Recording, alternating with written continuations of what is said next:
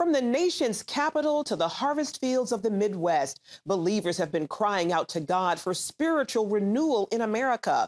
Some believe the nation sits on the brink of collapse, with the only hope being a visitation of God's power and presence. Revival or we die. That's where you have to get. You have to get to that place where you can't live any longer without visitation. It could be personal. It could be personal revival where you know there must be a breakthrough.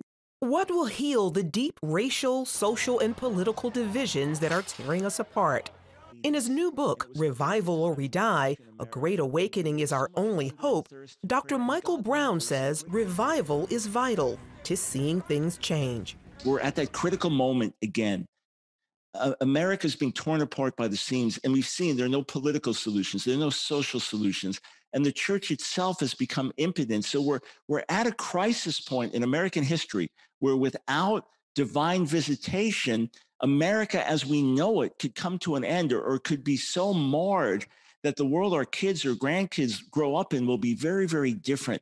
Dr. Corney Becker, Dean of Regent University's School of Divinity, agrees, saying we've reached a time of spiritual reckoning. But I believe America recognizes that politics cannot save her. Ideology cannot save her. Social change cannot save her.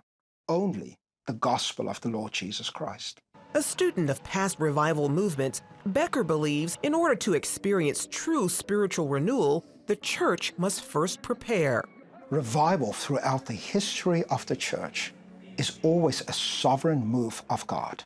No man can, in essence, make it happen. It is supernatural. And so what we desperately need to do is to cry out to God. And that's what Psalms 85 says, revive us, O Lord. And then secondly, to search our hearts, to allow the Holy Spirit to search our hearts. In 1995, Brown helped lead the Brownsville Revival in Florida, which lasted 6 years. He says supernatural moves of God are unscripted and out of the norm. When revival happens, it's not just a matter of one or two people getting excited or a crowd getting lifted up. Revival happens outside of church buildings. Some of the greatest testimonies we heard during the days of the Brownsville Revival were after people left or when they got to their church service next Sunday, the fire of God would fall and the fire of God would continue to burn for months and even for years. Becker is hopeful that the nation is on the verge of something even bigger. True revival happens in the streets, happens in the homes, and happens in the darkest places of society.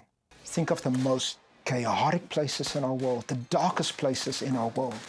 That's where the Spirit is hovering, waiting to recreate. It's not too late for America. An impact he believes will be undeniable. We will see monumental change, firstly in the church, but we will also see it within community. We will see families being restored. We will see crime go down. We will see a thirst and hunger for holiness within our world. Signs, Brown says, are already taking place. As I've been out ministering just this year, as restrictions have lifted after COVID, I'm seeing God move in ways. I'm seeing hunger. I'm seeing people weeping in the presence of God. I'm seeing people set free and transformed. It's happening here and there. I believe it's going to be nationwide, and we could literally see the nation ablaze with revival fire. Charlene Aaron, CBN News.